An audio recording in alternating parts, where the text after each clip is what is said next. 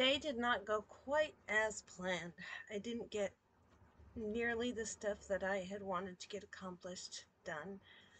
Um, I got a bit of stuff cleared out and cleaned up. Um, I did more physical therapy than I did anything else, mainly because this was my last session until further notice.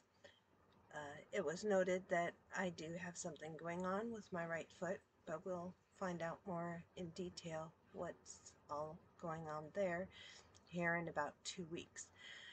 So I do know that I want to encourage women and girls to work on faith, hope, and self love and growth in these areas. And the works that I'm going to be doing will encourage this. I'm just trying to figure out what exactly. I do know that I'm very creative, so I'm thinking about creating some dolls and some storybooks to go with them. Um, Still working on that though. That's in progress.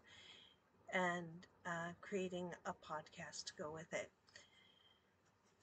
We shall see how this all works out because honestly, I'm still kind of in the beginning stages and realizing my challenges and my strengths. I say challenges rather than weaknesses because that's what they are. They're a challenge, and learning to work through them and grow with them and grow within myself.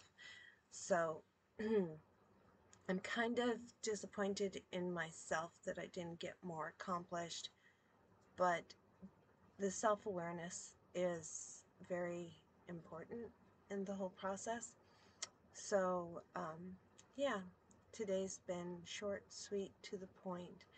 I did do some research last night in understanding more of mindset and where people come from when they get moving into a positive momentum.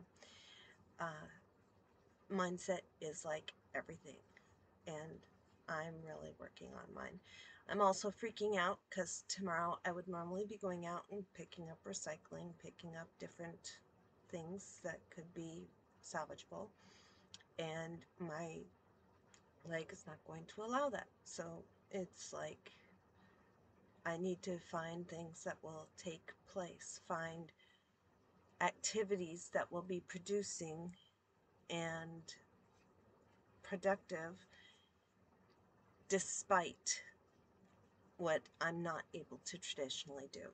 It's called recreating a new structure, and that's my biggest challenge is recreating a new structure, and in the process working on building my confidence. So that's where I'm at today, is learning and working to my mindset of recreating a new structure. And that's my biggest challenge right now. At least I'm aware of it, right?